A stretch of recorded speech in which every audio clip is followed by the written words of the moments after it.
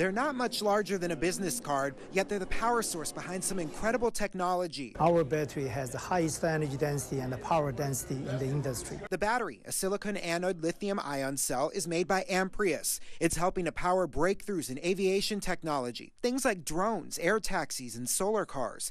It's also powering some critical military technology. Now the Fremont facility where the batteries are made is seeing a major expansion. A very important milestone of our business. Amprius says they have so many customers waiting for these batteries right now that there's actually a backlog. So this expansion is going to help increase our capacity 10 times. Now we have our safety glasses on right now because we're in the room where some of these batteries are being manufactured. This tool right behind me is putting some of those batteries together right now as we speak. We sold out this year's capacity and the next year's capacity.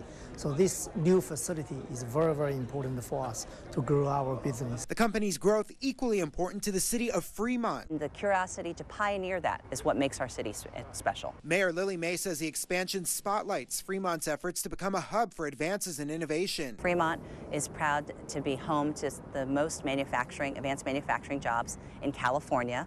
And we partner with a lot of different organizations to ensure that.